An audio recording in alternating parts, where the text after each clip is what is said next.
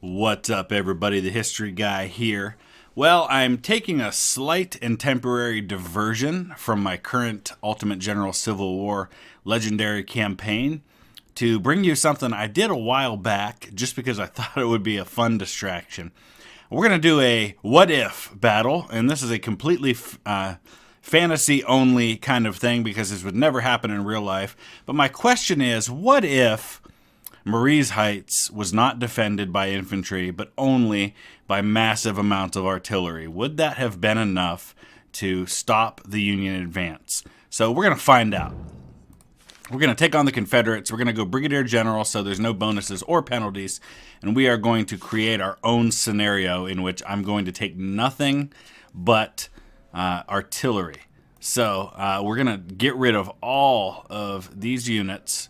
And I guess what I'm going to have to do is actually go in and just build this from scratch because it looks like it's not giving me any money. Yeah, so I wanted to hit own battle, not scenario. So let's go back to that and do this the right way. So we have nothing to start. We have $750,000, 35,000 men. And so we're going to create this completely from scratch. Now, I know I'm going to be pretty limited in what I have. So let me just go ahead and do this and we'll come right back. Alright, so here's my first corps. I'm going to go with 3 divisions, each with 5 batteries of 12 guns. And each one of these has 2 batteries of 12-pound Napoleons, as well as 3 batteries of 24-pounders. So each one, every one of these guns, all 180 of them are smoothbores. So now what I'm going to do is I'm going to create a second corps, and we'll get that one built up, and then we're going to give it a try. And so the question becomes first, can it be done? And if so, how many guns will it take? So we're going to start kind of small and work our way up to see how many guns it would take to be able to defend Marye's Heights with only artillery. Okay, I'm almost certain this is not going to be enough, but we've got 288 guns. Second corps, I've put 6 more batteries of 12-pound Napoleons, along with 3 more batteries of 24-pounders. We're not going to take any supply because there's a lot of... Well, actually, I think we will, because even though there is supply on this battle, it's not mobile supply. So I want to have that added benefit of having supply available that I can shift around as needed. Though I think I'm going to get overrun fairly quickly this way. I just don't see this being enough to hold off all of those Union troops. So, but it's a place to start. We're actually going to be over here on the right with the other corps. Okay, I see what's going on here. That's definitely going to be a problem. We're facing down 57,000 men. It looks like it is going to give me some soldiers here that I didn't ask for, but that's how it goes. So unfortunately, we're going to have to start moving all these guys over. I just don't think they're going to get there nearly in enough time to really make any difference. I guess that's just the way that it does this, but we'll start moving them over here as quick as we can. We've got to get everybody up nice and close because these are smoothbores and they really don't do a lot of good from the rear. So I think we'll hold the ones we've got there. We'll start moving these other ones up. We definitely want to have multiple lines because he's going to overrun the first lines, and that's certainly going to become a problem for me.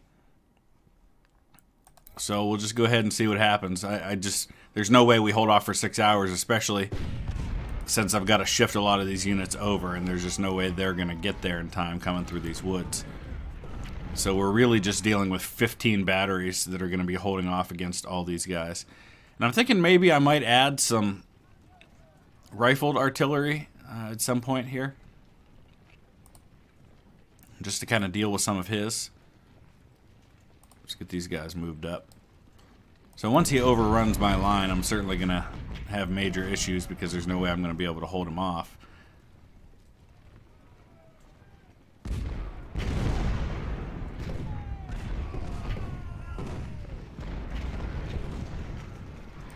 Oh, we managed to drive Nagel off. So you can see up here at the top, it's 51,000 against 1,200. He's actually got almost as many guns as I do. So we'll definitely need to get some long-range artillery out here that we can wipe those guys out with.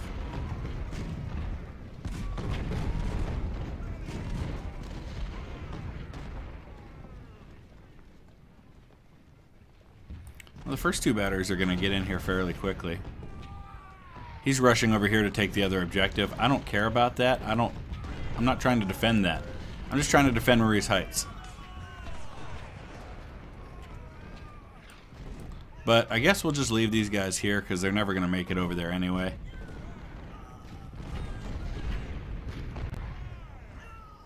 This will be interesting here.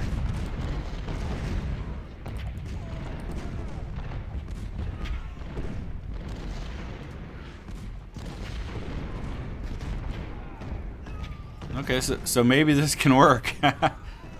If he could just get enough guys there at one time, he could probably do some real damage to me.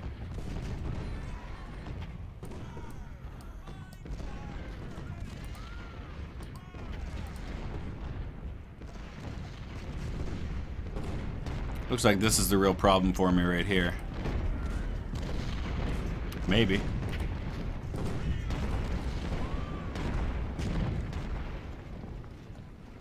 Alright, so far we have already caused 1,300 casualties and surprisingly taken out 6 of his guns.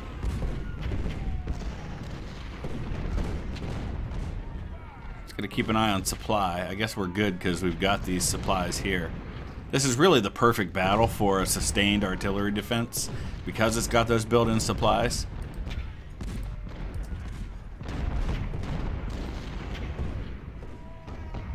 We're going to have to hit these guys before they can get far enough up on my flank to cause problems.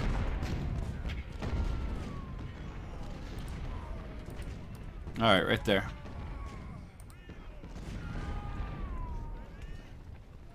Here comes another advance. I believe at the historic Battle of Fredericksburg there was something like 7 charges total. I could be wrong about that number. For some reason that's sticking out in my mind as being what it was.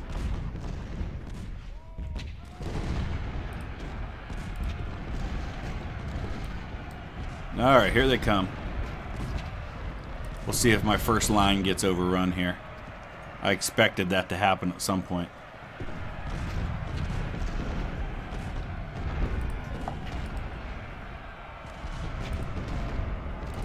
Don't everybody hit the same brigade.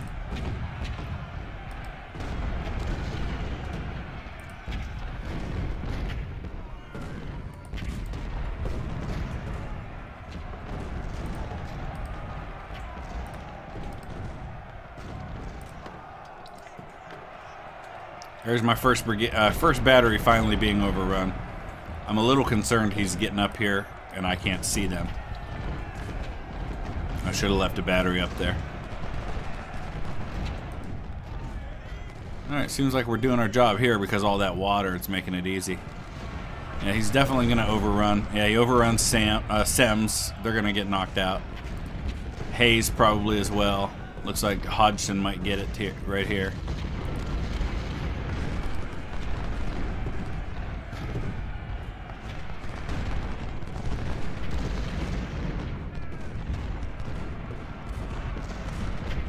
Alright, where are we at now? He's down to 47,000 men. We've taken out 4,000 so far. Not even 10% of his force. And I've actually lost about 10% of my men. Man, he's really getting around my flank. We're going to need additional artillery up in here to make this work.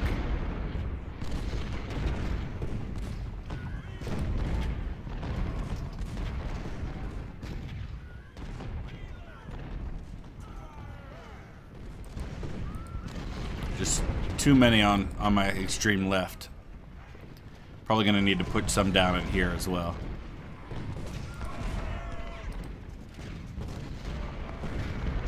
This is a great way to just see the power of a large amount of artillery and what they can do.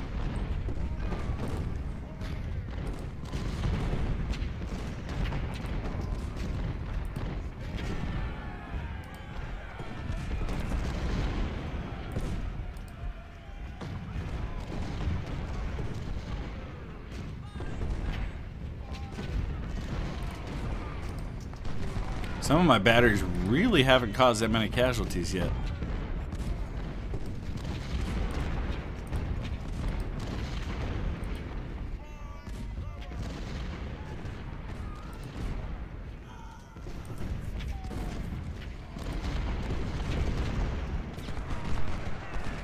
Oh, General Hodgson was killed over here on the on the left flank. We've taken out 6,000 men. We've lost some guns for a change.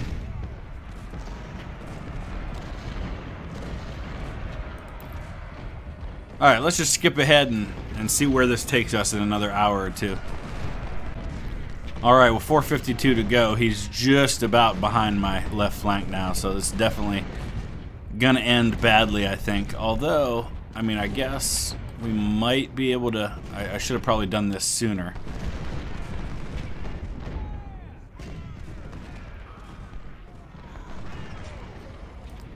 He just took the North Heights, that's fine.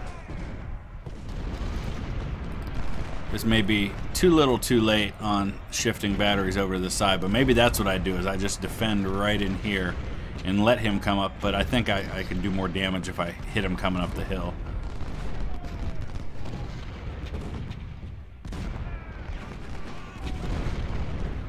Alright, we've taken out 20% of his men.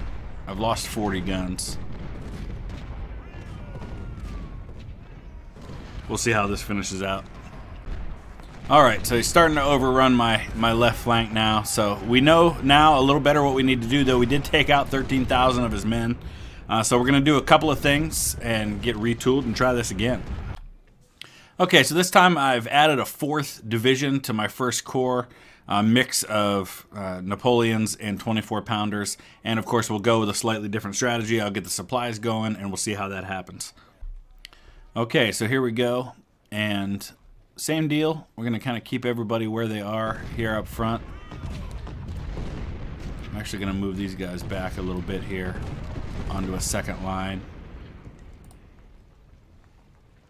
Let's get some units into these fortifications.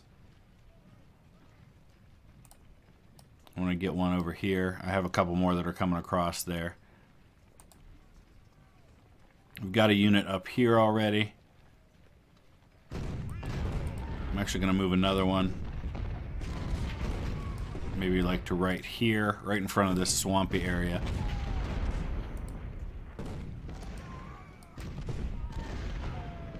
And then I've shifted some of these. What I'm going to do is I'm going to hold a couple of them as a kind of a protection for my flank.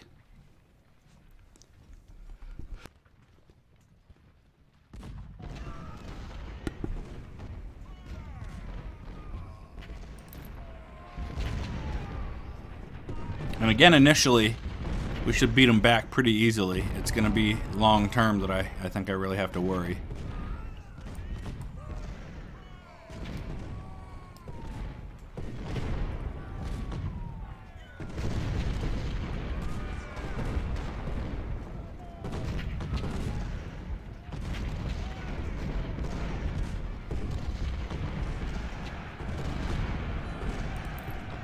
Oh yeah, General Kershaw, you might want to get back.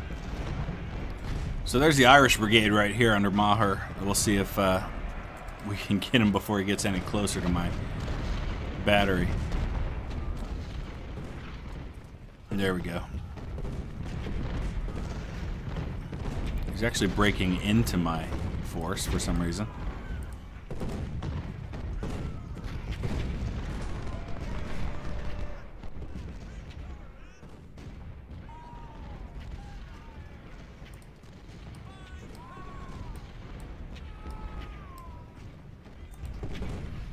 Alright, he's going to try his thing again to get around, but I'm not going to let it happen this time.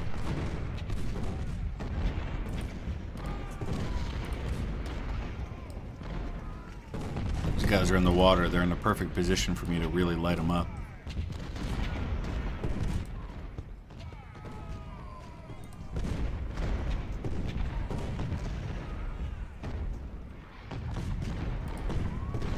Go ahead and bring these guys down for now. I can always shift them back up if I need to. Alright, we've taken out 2,500 men.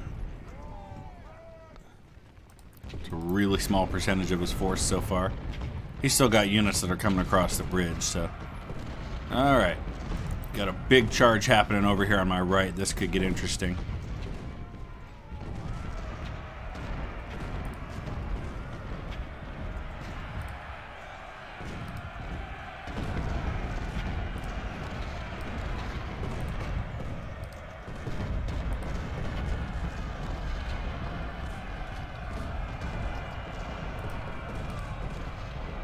Come on, fire at the guys that are right in front of your face. They're shooting at you. I believe that's Joseph Revere, who I think was a grandson or a great-grandson of Paul Revere.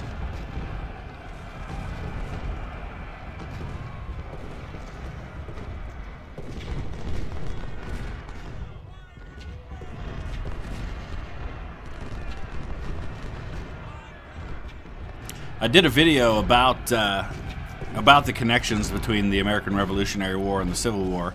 I'll put a link in the description below, as well as on the end credits for this video, so you can check that out. I also did one just talking about 10 interesting facts about the Battle of Fredericksburg. So I'll put both of those in the description, as well as in the links, the videos that pop up right before the end screen. I think we may hold this time. I'm actually taking a lot worse damage on my right than I did before. So it just kind of shows you how, from one playthrough to the next, the enemy does tend to change his strategy depending on what you do.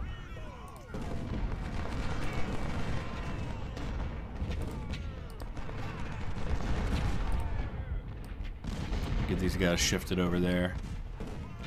Now, this is a bit of a problem for me right now, I think. Let's see where we're at. So we've actually taken out about 6,400 men so far and 4 guns. We've lost 17 guns already. So I've actually lost more guns than I did at this point last time. He broke through a little better over here, I think is why.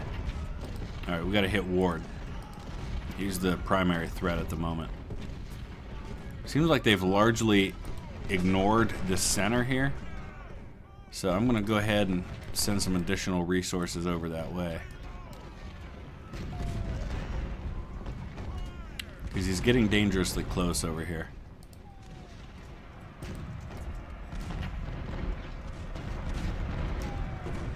And now he's going to start attempting his crossing on this side.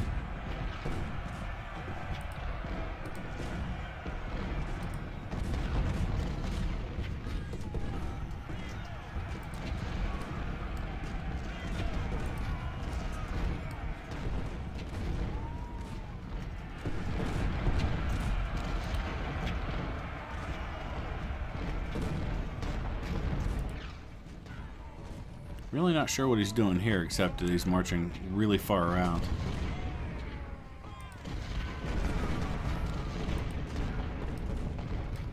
I'm going to pull these guys out. There's really no reason for them to stay in those fortifications there.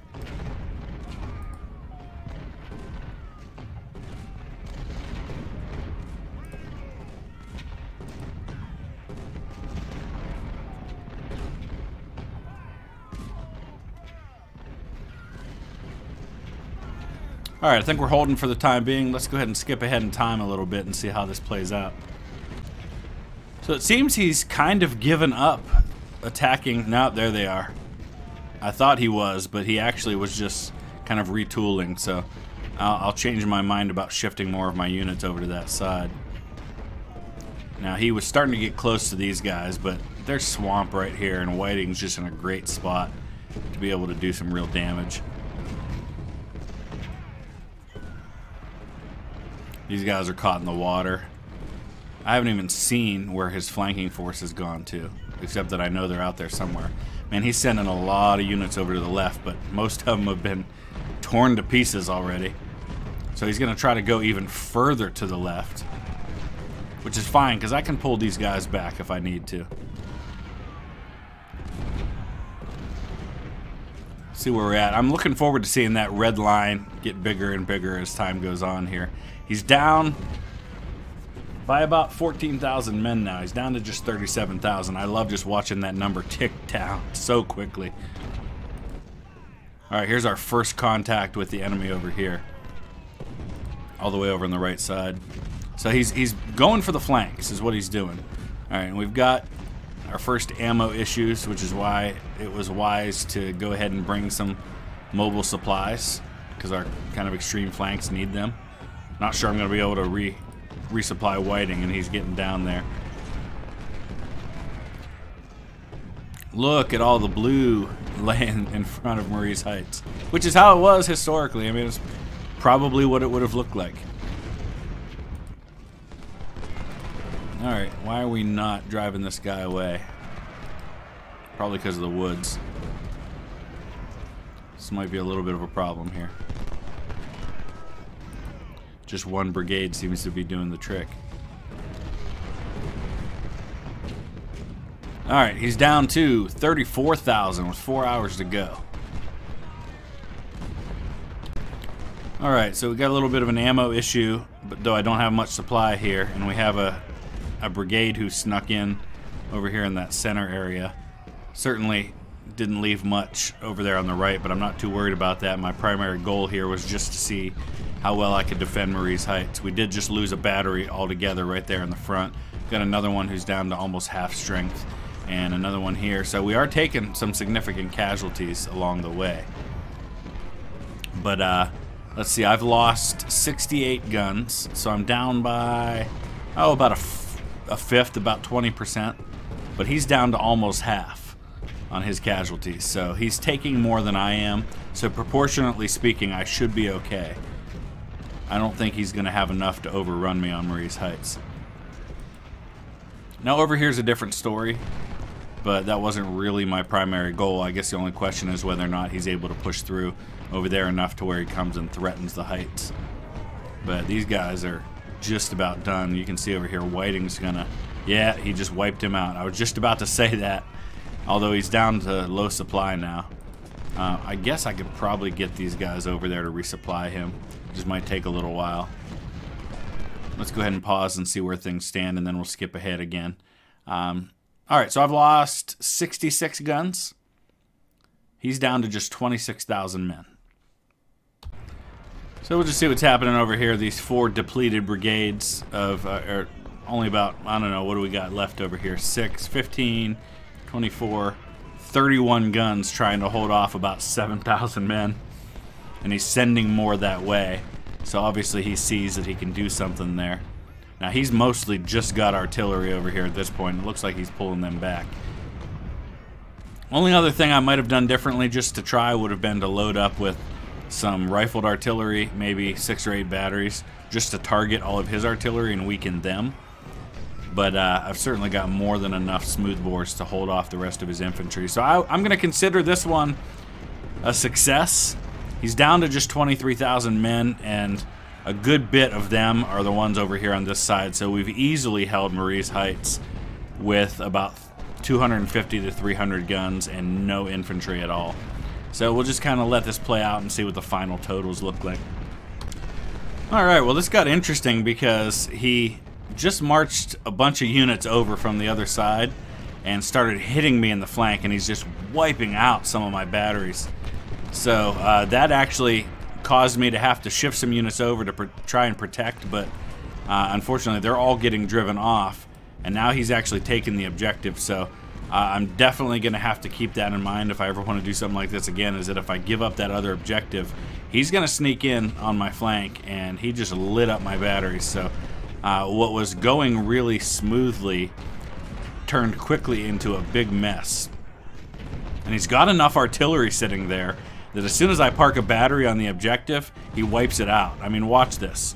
These guys will disappear in no time. He's got a bunch of artillery fire, just boom, just like that. So, I mean, it's almost next to nothing. If he marches somebody in on there in the last 5 minutes, he's going to take it. But this isn't about winning or losing the battles. It was just about seeing what I could do. So, hopefully you were a little entertained by that as I was. I thought it was just kind of an interesting concept, but it does show you the power of large amounts of artillery. Now imagine that in conjunction with even a small amount of infantry and what they could do, because none of those artillery units, those were all brand new artillery units. None of them had experience. They could have been a whole lot more effective. So imagine I come in with 12 batteries of 24 pounders that are all 2-star, and then maybe 8 or 10 brigades of infantry. Imagine the damage I would have done then. So that's got me thinking about what I'm going to do when I get to the Battle of Fredericksburg here, which will be in the next week on Legendary, about the power of a lot of artillery in that area. So we'll see how that goes, but let's take a look. This unit right here, 2,600 kills. There's 25, 25. And again, none of these are experienced. So there you have it. That's what a lot of artillery can do. at one time. So I hope you liked it. Check out some of those other videos. I'm putting the links up right now to those. They're also in the description below. A little bit more about the Battle of Fredericksburg. So thanks for watching, guys, and we will see you again with a regular episode of the Legendary Campaign, probably Sunday or Monday. Thanks for watching.